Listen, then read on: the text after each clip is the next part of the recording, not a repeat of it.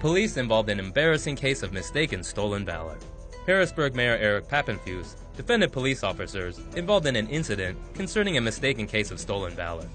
It came after a U.S. Army vet accused 75-year-old Robert Ford of impersonating a Marine by wearing a dress blue uniform to Arts Fest in Harrisburg over Memorial Day. The Army veteran demanded that Detective John O'Connor check whether Ford was pretending to be a Marine for profit, so the officer approached Ford and asked for his unit and his military occupation specialty.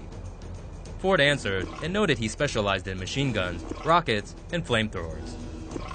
Ford went back to shopping, but 10 minutes later, the cop came back and asked him where he went to boot camp.